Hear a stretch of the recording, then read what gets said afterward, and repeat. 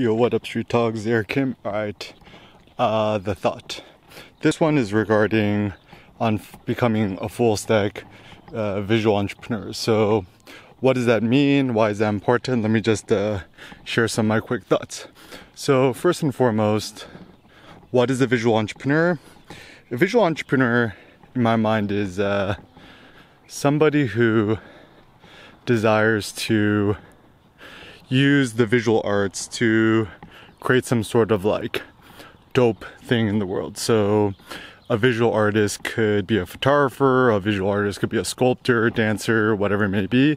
And certainly because of social media and everything like that, you know, we're becoming more and more visual with technology. I mean, there's a reason why the Marvel Avengers movies make billions of dollars.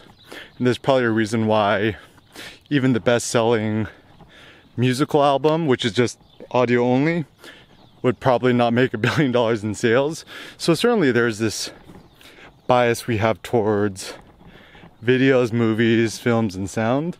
And that's actually why I think it's hugely advantageous to pursue blogging, vlogging, and stuff like that, because with blogging, vlogging, and stuff like that, you could build trust with those who you're, you know, creating stuff with. And also with blogging and vlogging, it kind of gives you a good opportunity to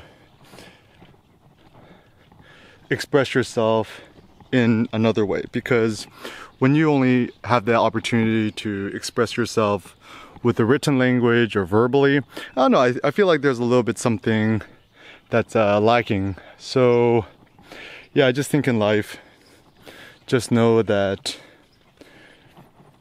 if you want to become a full stack visual entrepreneur, simple suggestions like start your own website, blog, go to bluehost.com, register your own name, website, blah blah, and install wordpress.org.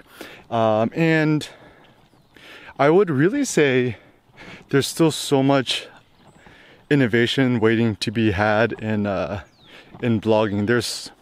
I really think that blogging, vlogging is really kind of the best two things that we could maybe focus on in order to share opinions and share trust and stuff like that. And certainly making photos and videos. Videos are just moving photos.